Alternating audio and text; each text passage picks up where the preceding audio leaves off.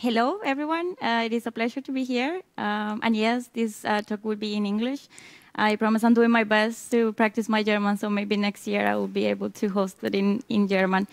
Yeah, let me first introduce myself. My name is Lina Ceballos. I am a project manager at the Free Software Foundation Europe, also known as FSFE.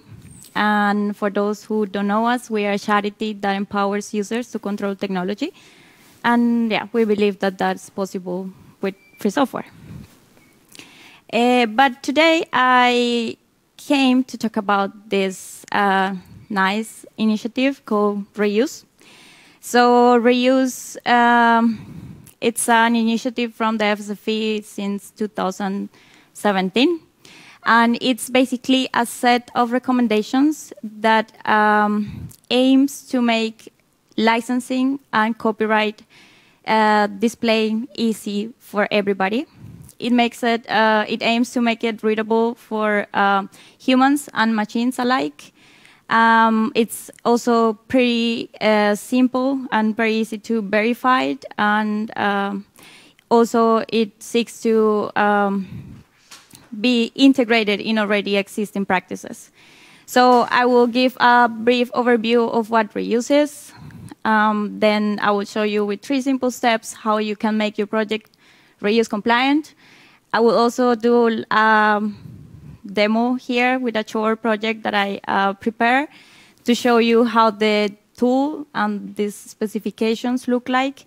We'll talk a little bit about some ongoing developments of the tool, and yeah, that's kind of like the overview of today.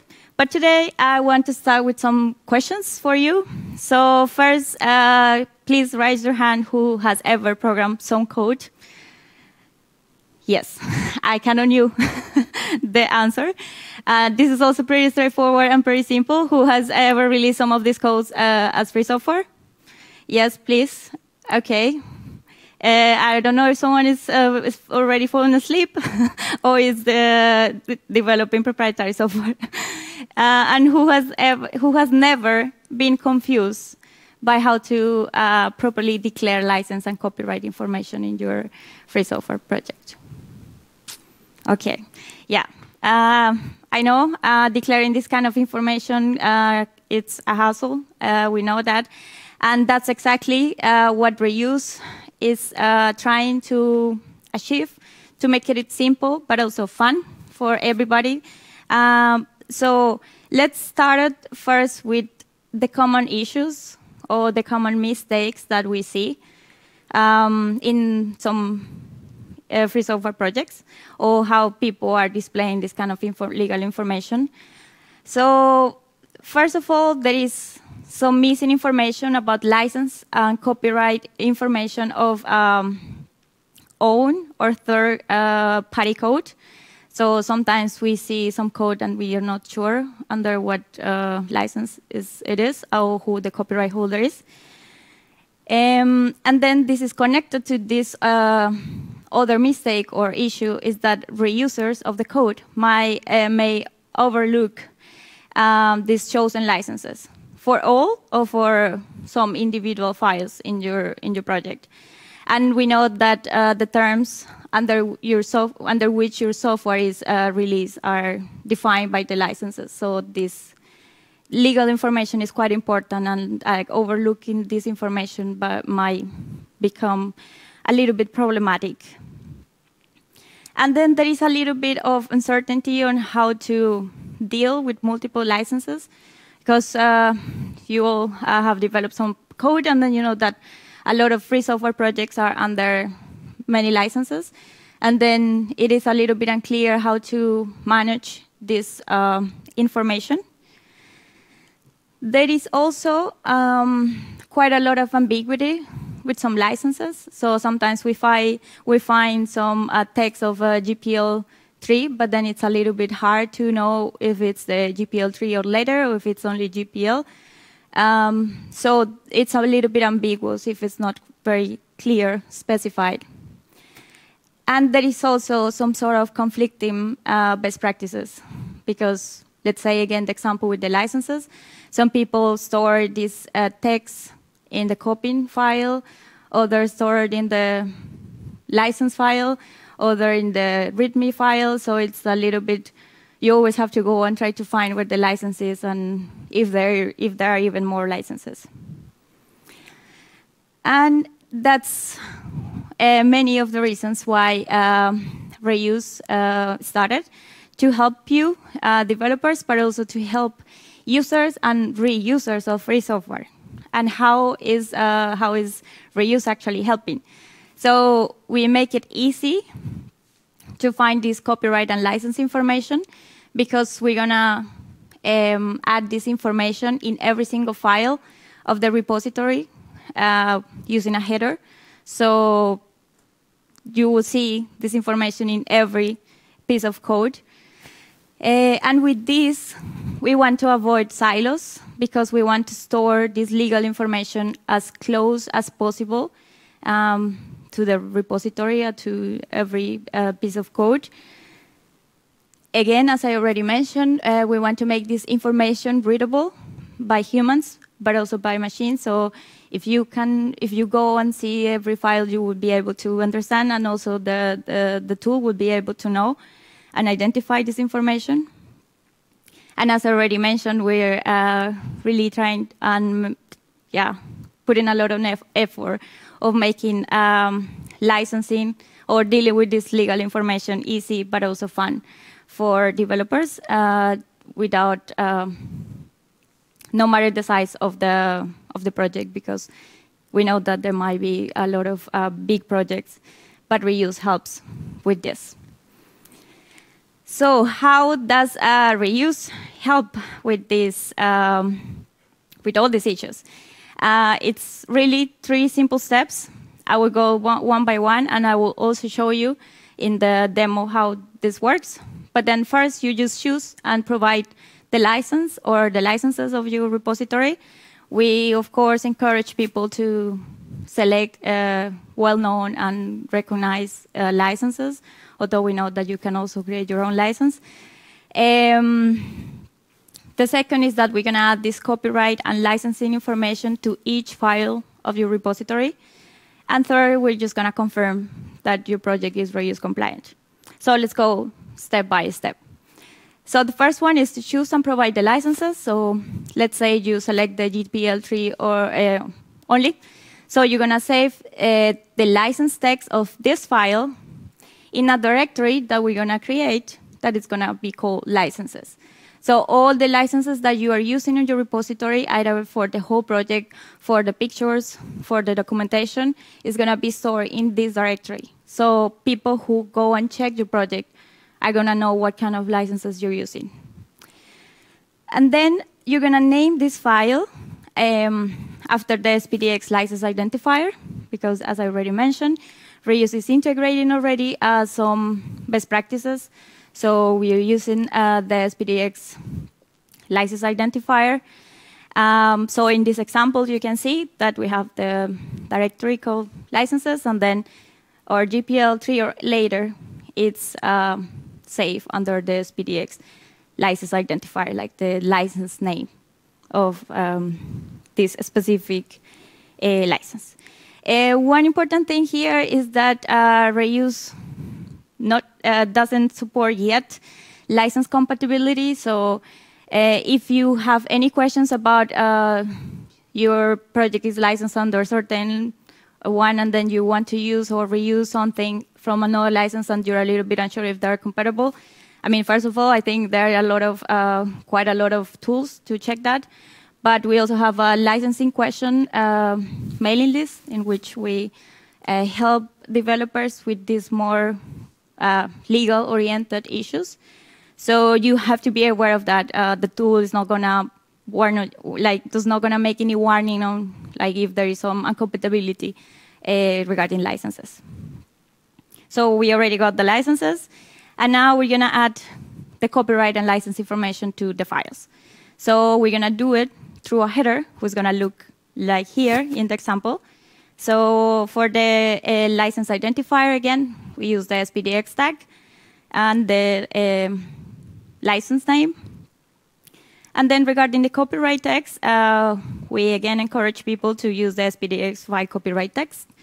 this tag. But if you already in your project have the copyright or use the symbol of the copyright, it's also fine. The tool will be able to identify it. But regarding the license, yeah, only the SPDX license identifier tag will be recognized by the tool. And then I know that by now you might be wondering, I mean, in my project there are some files that I cannot comment, like images, or some binary files or JSON files. So for this, we have two alternatives. The first one is to create a separate .license file for this specific file. So again, in this example, we have the file of a cat, the image of a cat. And then what we're going to do is just create a .license that we're going to name after the file, as you can see. And then in this separate license file, we're going to add the legal information. So we know now that the cat was taken, or the copyright holder of this picture is a great artist, and that the picture is licensed under the CC BY 4.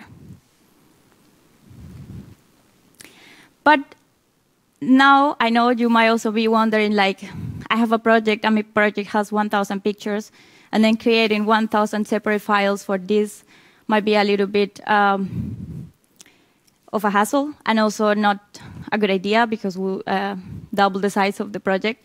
So we have an alternative for this case. That there are some ongoing developments. I will talk about this later on. But we have this dep5 file that we're going to store in a directory called .reuse. The dep5 file, it's a Debian project. We're also, again, integrating already existing practices. And then in this case, you can see that we just select a whole directory because we're sure that this information is correct, because this is the downside of this alternative, is that you might overlook some pictures that were not, that the copyright holder is not this person, or is under different licenses. So if you're 100% sure that you know the legal information of this, then you're going to use it, and then you're going to tell that the whole directory of images is under this license, and the copyright holder is great artist, so yeah, the copyright holder. And the third one is that we're going to confirm that our project is reuse compliant, and we have a tool for that, a linter tool that runs pretty easy. It's quite fast, and then it's going to scan your project, and it's going to identify what licenses you're using, if there are some files that are missing some license information or not. So in this case, our project is reuse compliant, so it's all good. Yeah, so these are the 3 steps. Now I would like to show you how the tool works. So for this, I have prepared this project. It's pretty small, so it has some code, it has some images here, it has some, we can see that it has some copying files, so we have the GPL version 3. We don't know which one it is. But yeah, so let's start it. Let's say I am, I have already this. I am the owner and the copyright holder of this project, so I'm going to do the whole process. So first, I'm going to scan my project to see how it looks like. So we're going to use our command reuse lint. And then here, reuse the tool which will show us you have these files, and 0 of them have this legal information. So we're going to tell the tool to help us. So we're going to use the reuse add header command to add these headers. So I'm going to start with the code. So I'm going to add to the whole bin directory and to this source. So let's run add header. And then we're going to start with the license. So I know that my project is under the GPL3 or later. And then we're going to use, the copyright. We're going to specify, so Jane Doe. is the copyright holder. Here, if you don't specify the year, then the tool is going to add the current year. So I want to specify that the year is the year of the first publication, so I start this project in 2012. So let's add the year. And I'm going to tell the tool to which directory. So please add it to the whole bin, and also to this directory. So now the tool automatically creates the headers. So if I go here, maybe it's a little bit small, but then you will see that the headers are there. And the tool is able to identify the syntax as well. And then, yeah, I just add this header to, I don't know, 15 files in 3 seconds.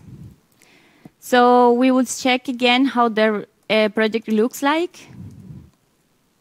So now it recognizes that 13 of these files have this information, but we're still missing some. So within those, we're still missing the image files.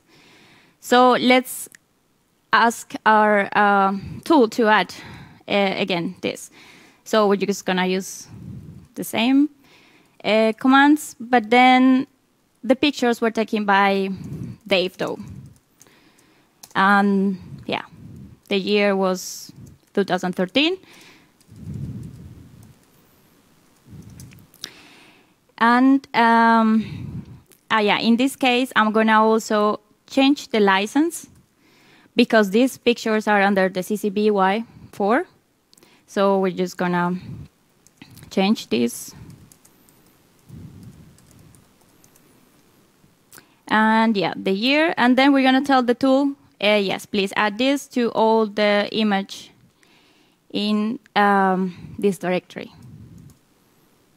So yeah, the tool already did this. If we go again, we will see that the tool has created this individual .license. And then if we open, then we can see the information is there. OK, yeah, so we are almost there. Let's check once again how the project looks like. We still have 3 more files.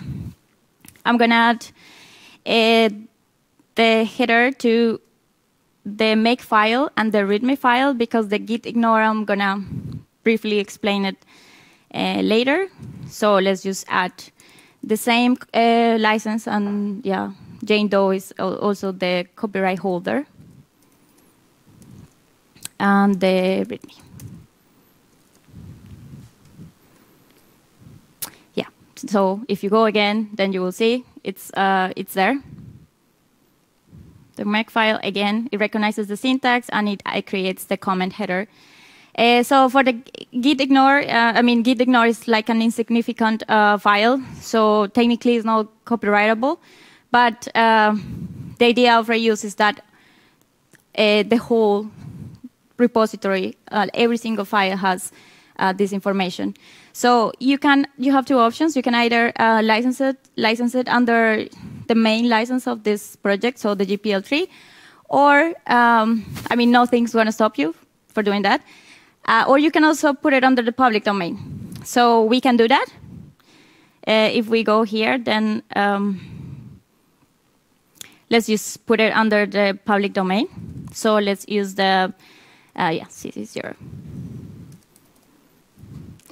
And then, yeah, I'm just going to change this, Jane Doe. Let's keep the same year. And then just tell the tool, please add it to the git ignore. And then, yeah, it would add it now. So now, technically, all our files have this legal information. So let's see how the tool reacts. So it's still telling us that it's not reuse compliant. And it's actually telling us here that there are some missing licenses. So we know that we have used these 2 licenses. And the text of the licenses are not in the repository yet, you can see.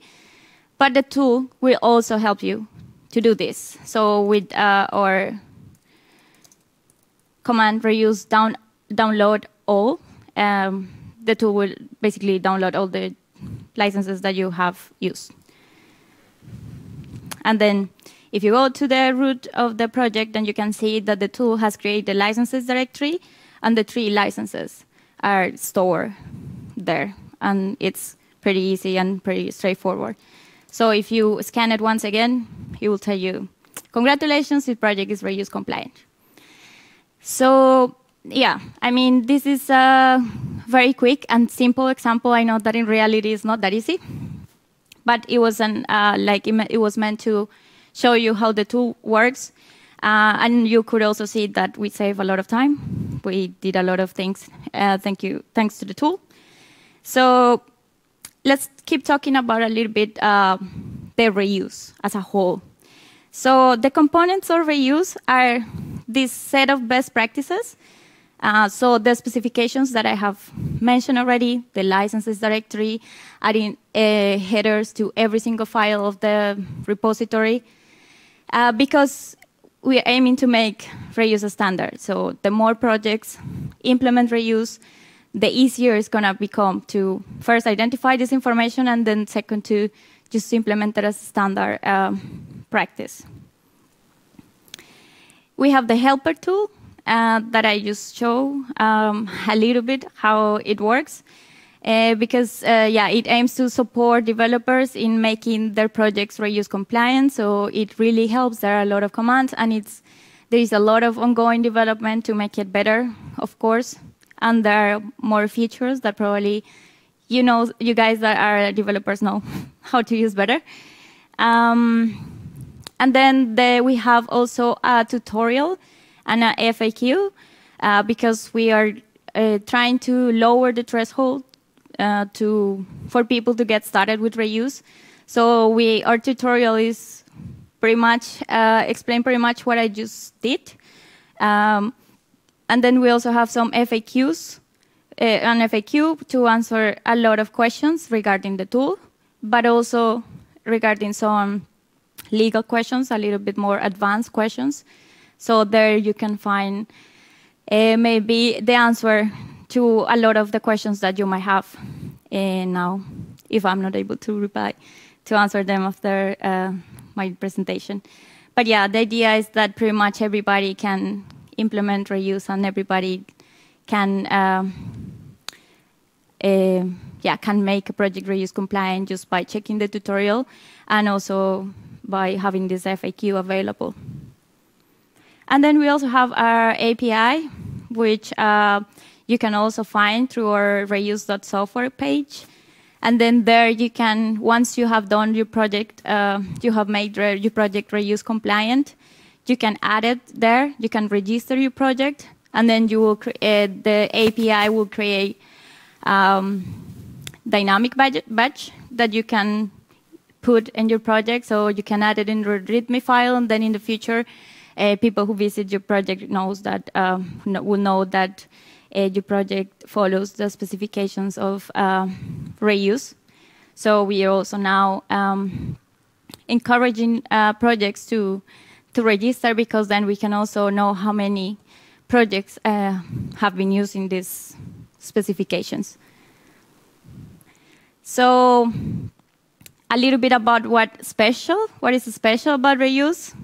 So again, we have this directory called licenses, where we're going to find all the licenses that you're using. And therefore, it's also easy to identify if there is some incompatibility between them. And it's, again, easier for users and reusers to spot this information very quick. Again, every file will contain this legal information. So we will add the SPDX copyright and license identifier tags. So it will become, again, way easier to track, to know what the license of a specific piece of code is. We have some alternatives for uncommentable files, as I already showed. So we have the .license or the .deb5 file. And most importantly, we're going to make less ambiguous the display of this information, because we know exactly what license has been used, And then we also know for every piece of code what the legal information is. So now let's talk a little bit about the ongoing developments of the reuse. So first of all, the tool that I just showed is seeking to improve itself. Our team of developers are really constantly checking the feedback and also trying to find issues or bugs that are in the tool to make it easier for everybody, as well as the API. So we're changing the documentation and really actually improving it as much as we can. That's why the feedback from the community is so important, and the feedback from developers. You are the ones who are actually using the tool, and then it's important for us to also know how you feel about it, what could be improved, and yeah. So again, the more projects reuse, the better we will get, because the more feedback we will also get. And then the specifications are also changing and improving. So here I would like to mention a little bit the deb file. We are trying to change it a little bit for a YAML file because it might be more flexible. But yeah, this is an ongoing process. But the whole idea would remain. So we still want to offer projects with like a big size to be able to display this information in a more in an easier way, instead of creating an individual file, for every of these uncommentable files. There is also an ongoing development on some snippet support. So if you have a snippet in your code, then you will be able to declare the legal information of this specific one. So yeah, that's also in the pipeline. And yeah, we are working on some other changes in the queue. The tool has the version 1.0 has been released some weeks ago, and now we are immediately working on the version 1 because there is still a lot of feedback going on. But yeah, this is for the future. And again, we're trying to integrate reuse to make it better, to integrate in already existing platforms and also in other initiatives. That's why we're, for instance, using the SPDX tags. And then, yeah, we're trying to make it better so it really doesn't become a burden for you guys to make a project reuse compliant, but you can, make a whole use of the whole ecosystem, because in the end, that's what free software does, right? It can help us to improve through collaboration. And then spreading the word, which is basically what I'm doing here, showing the tool. I'm kind of impressed that a lot of people don't know about the tool. And honestly, I feel that it's a tool that actually helps a lot. And I know that it might sound a little bit like a burden to make a project reuse compliant, even more when your project is big.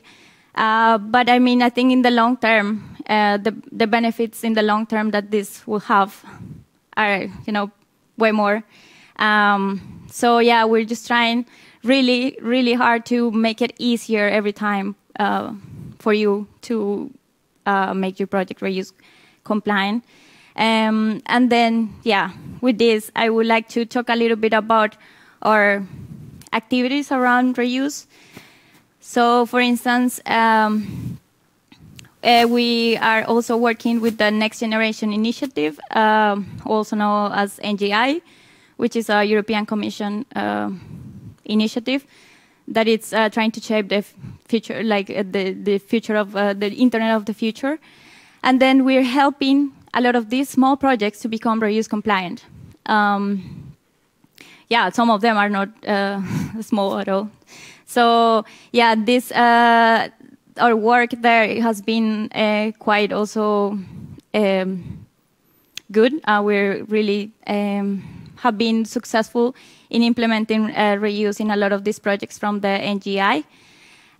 We recently, last year, released our reuse booster, which is trying to change a little bit the workflow. So we're now approaching projects to help them to become reuse compliant. So we're kind of establishing a closer communication with the projects because, again, we want to make it as easy and smooth as possible. So we're trying to identify and understand their workflow and their policies and how they, develop their project. And then we are working closely with them to help them implement and reuse. So, for instance, CUR has become reuse compliant lately in the framework of the reuse booster. And then also GNU Health has decided to implement reuse in all its components. It's also a big project, so it's an ongoing process, but the will is there. And so our team is really trying to work closely with projects. And in the beginning, Reuse Booster was aimed for projects to reach us out, to tell us to help. But now we're trying to identify these interesting projects that we could help with reuse. And then we also have, as I already mentioned, the license questions. So we have a mailing list for that. If you have any questions on your project regarding some legal issues, we will do our best to try to help you with that, because as I already mentioned, the tool doesn't really support that, but in our team and also in our community, we have lawyers or like legal experts that can help to solve these questions. So this is kind of like a whole umbrella of activities around reuse. So now talking a little bit about who has adopted reuse. So in our API, we had already more than 1,100 projects registered. So we like to believe that is more, and some haven't registered yet. So, I mean, this is quite a big number, and that's why sometimes I'm a little bit surprised that people don't know the reuse, and we're actually working on promoting this tool more, because I think it will really benefit the whole free software ecosystem. As I already mentioned, with the next generation internet, we have helped more than 100 projects there. And then, we also try to make it as easy as possible for them. In terms of community-oriented, so we have KDE and its frameworks, and then Reuse is also implementing in their licensing policy. So basically all the KDE frameworks are following the reuse specifications. As I already mentioned, CUR has recently become reuse compliant. And GNU Health, which is in process, but I'm really looking forward to see that. From the corporate side, we can also see reuse implemented in the policies of Siemens and Huawei, SAP, LifeRay, LF Energy. The kernel of Linux is partially following the reuse specifications because of the size. But this is also quite exciting. And then the question is, if you and your projects want to implement reuse, want to follow the reuse specifications. So how can you guys join? For reuse, we also have a mailing list where we discuss things, when we some people share some questions or things that are not clear. So you can always sign up there to join the discussion in general. Again, you can make one or two or all of your projects reuse compliant. You will find all the information on our website, reuse.software, and there everything is connected, the tutorial, the FAQ, the API, etc. You can integrate reuse into your community. Again, you can also spread the word, tell that you attend this very interesting talk in FrOSCon. Yeah, and yeah, just make more and more people aware of reuse. You can also contribute with code. Now that you all have developed some code, I mean, reuse is a free software, so it's hosted there. The code is there. You can see. You can always help us improve it. So feel free, because the more people help us and the more people give us feedback, the better it will get. And you can also help and guide others to adopt reuse. I mean, using the tool is pretty easy and it's pretty straightforward. And once you understand how it works, you will be able to help others and share the word. And yeah, I mean, this is really, it's a very easy tool. Even for me, that I'm not a developer, it's it's quite user-friendly, I have to say. And yeah, with this, I would like to thank you and also thank all our FSFE supporters, because they help us and they enable our work. So this is an invitation, if you're not, to become part of it, in fsfe.org/support. All is welcome. And yeah, with this, I will finish my presentation. These are the sites, and this is also the mailing list and our Git repositories with the reuse, and also our FSFE repository. So if you have any questions, I will be more than happy to take them. Yeah, and otherwise, thank you so much for the attention, and I hope you enjoyed. Thank you. Yeah. Sorry?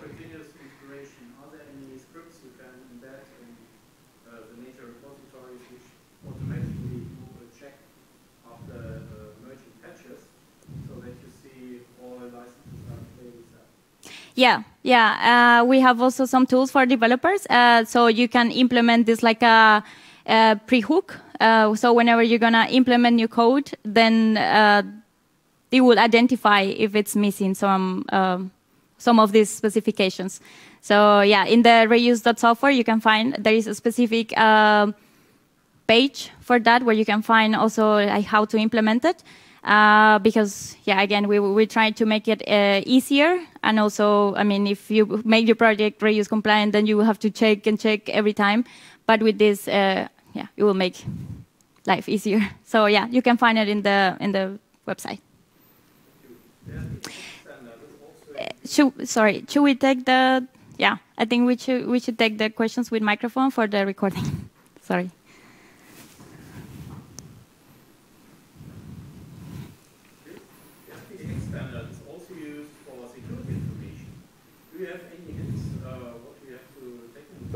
Our mind when we manage security informations and also license informations in the SPDX format, so that they don't destroy each other when I use a reuse tool.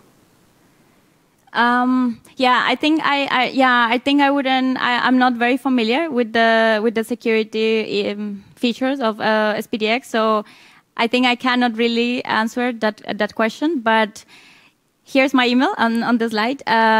Please feel free to remind it again, and then I will check with our developers that are a little bit more close to that, and then I will come back to you with that answer. Yeah. Does anybody? Yeah. Thank you.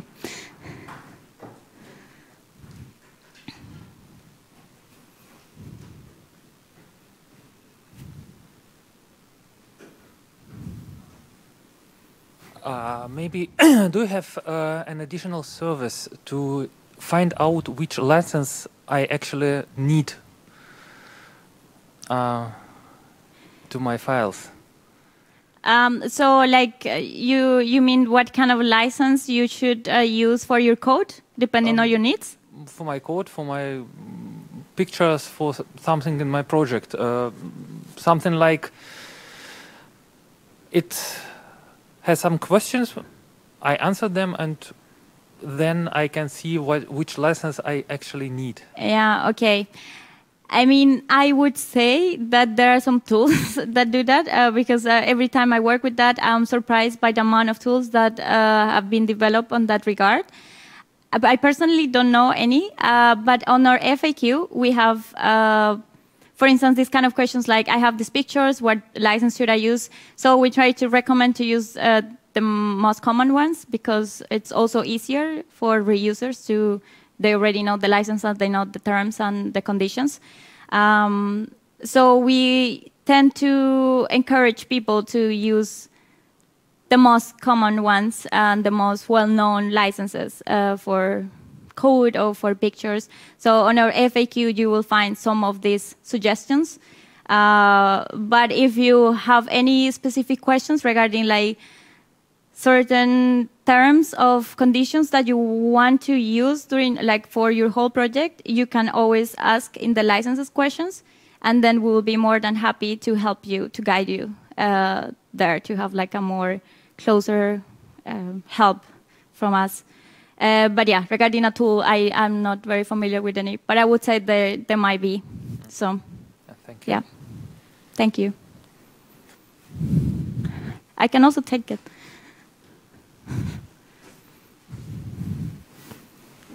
Thank you. Do you have any hints how we should manage a project with many authors? In the example, we saw a project with 2 authors. And a typical project, for example, has 30 authors or more. And if an author changes one file, then he's already one of the many authors, and this continuously changes. And the most easiest way would be to take this information automatically from Git and add it to the files. Is there any API for this? Yeah, I mean, from what I know, I think there are some ongoing conversations with GitHub, let's say. But in this specific case, we would recommend to, for instance, as a copyright holder, make, I don't know, your project, I don't know, reuse tool contributors. And then in the root of your file, of your project, you will specify who the contributors are. So you will list them, and then if someone adds something, then the person would add him or herself to this document. And then you don't have to change the header every time. But it's just like just wrap it up by just mention contributors of the project. But then you will have to make sure you specify who they are. Yeah. Does anyone else have any questions? Okay. Then I'm glad everything was clear, and thank you so much for the attention. And if you have any questions, we also have a booth from the FSFE. You can always go there, reach me out. My email is there, contact at FSFE as well. Yeah, feel free to reach us out. And if you have any questions of need in terms of legal issues, again, our mailing list is open for you. Thank you.